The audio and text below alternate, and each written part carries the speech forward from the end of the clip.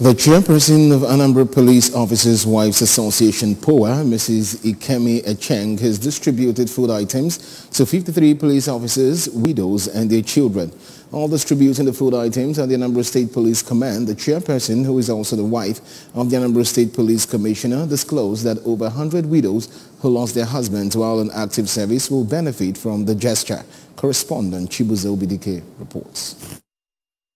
Distributed include tin tomatoes, noodles, sugar, yogurt, detergents, bags of rice, toiletries, salt, biscuits, beans, drinks, and sewing machines. According to Mrs. Echeng, POWA is donating the food items to the wives and children of the deceased police officers who laid their lives to ensure a secure society. She reiterated that the widows and orphans in their midst are part of them and they will continue to remain one of them. Mrs. Echeng thanked the women for allowing their husbands give their all to the society and stated that it is their responsibility to assist them by making sure they are comfortable as their plight would continue to remain their priority. You have to be there for the man.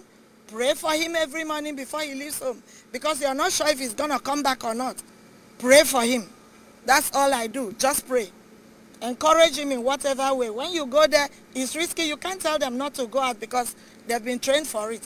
Whatever you can do to assist, to make the job easier. That's why we are here. Appreciating the executive of the association, Mrs. Pauline Ajibo, who prayed for God's continuous blessing upon the benefactors, revealed that the foodstuff will alleviate the burden they have been shouldering as a result of the loss of their breadwinners of their families. Whatever you have taken from, whatever support you have been giving, and even the one you are about to give, you will never lack. The Lord will restore it back to all of you. A member of Police Wives Association, Mrs. Blessing Emmanuel, who received sewing machine and foodstuff in tears, said that the intervention will reduce her sufferings. I thank our mommy in the house. I'm proud to be a wife of police. I never regret. And with this machine, I will thank my God.